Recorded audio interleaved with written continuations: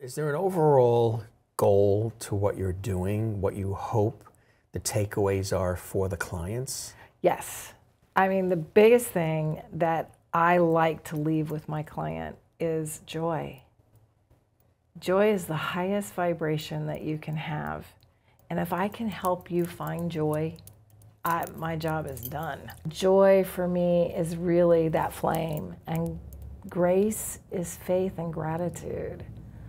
That's the embodiment of what joy means, is having faith that everything will work out the way that it needs to, that you are where you need to be.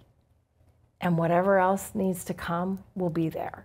Right. And gratitude for absolutely everything that you have, whether it be the water in front of you or the ground at your feet. It's really amazing having you come to our television studios and have this extraordinary in-depth conversation in the way that we did, with your authenticity and just your passion for what you do.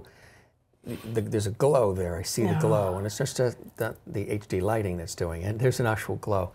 And you have a true desire to want to help people, and I think it's a beautiful thing. What is it about you and your approach that maybe adds that extra little spark? That extra little spark, like that? I do. I'm quick. You are. I think the fact that I'm so humble. You know, I know that doesn't sound humble, but it is. No, yeah. You know, this isn't about my ego. It's not about me wanting to be the star. It's about me wanting to make you the star. Right. You know, my journey is mine. I get to be the hero in my own story, exactly, you know, right. But I want you to shine.